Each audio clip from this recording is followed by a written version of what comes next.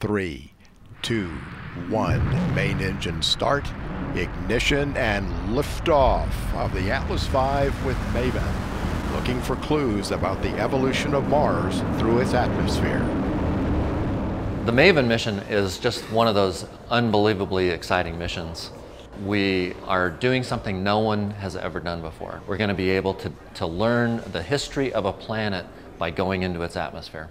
The Maven mission is all about the evolution of the Martian atmosphere.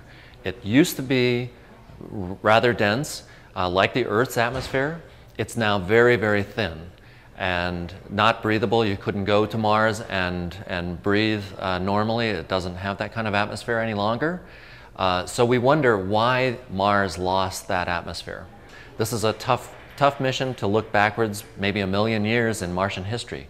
But it would be great to know if there was an event that caused it or chemistry that caused it that we could apply to Earth. Everything looking good?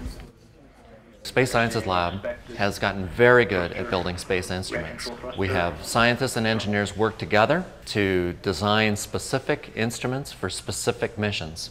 We have instruments made by the University of California in concert with instruments made by Goddard Space Flight Center and the University of Colorado.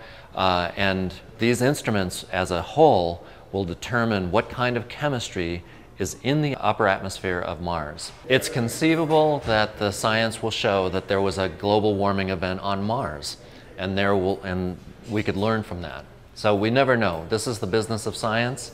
You have to go out there and see what you can, measure what you can, and interpret it as best you can. We have stage separation.